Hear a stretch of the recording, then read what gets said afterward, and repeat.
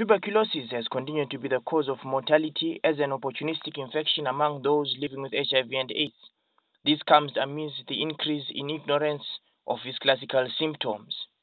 Mr Henry Madzorera, the Minister of Health, noted on March the 24th during the celebrations of World TB Day that this can be reduced by an increase in awareness. World TB Day gives us an opportunity as citizens of Zimbabwe to raise the level of awareness and accelerate political commitment to TB affairs. We all have a role to play in the fight for a world free of TB. Meza Masese from the Life Empowerment Support Organization told us about the groundwork that the organization has done in Chitungwiza and in Harare.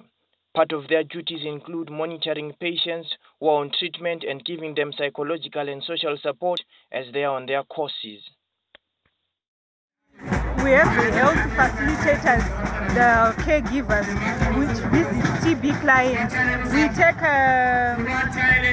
We collect names from the local clinics of the TB clients, and we make a follow-up on them.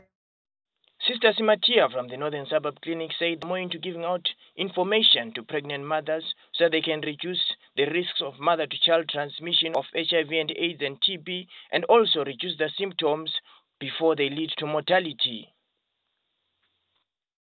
I'm representing prevention of mother-to-child transmission, where we are saying we want all mothers to have an HIV test and we prevent HIV if they are HIV positive.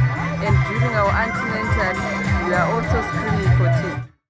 Community outreach is still the major tool of reducing the spread of TB, but it requires a lot of funding as there is an ever-increasing population. But, as the Minister of Health, Mr Henry Madzorera, said, it begins with you and me. This is Meza Masese reporting for Zikora Mobile Reporters Network from Bulawayo.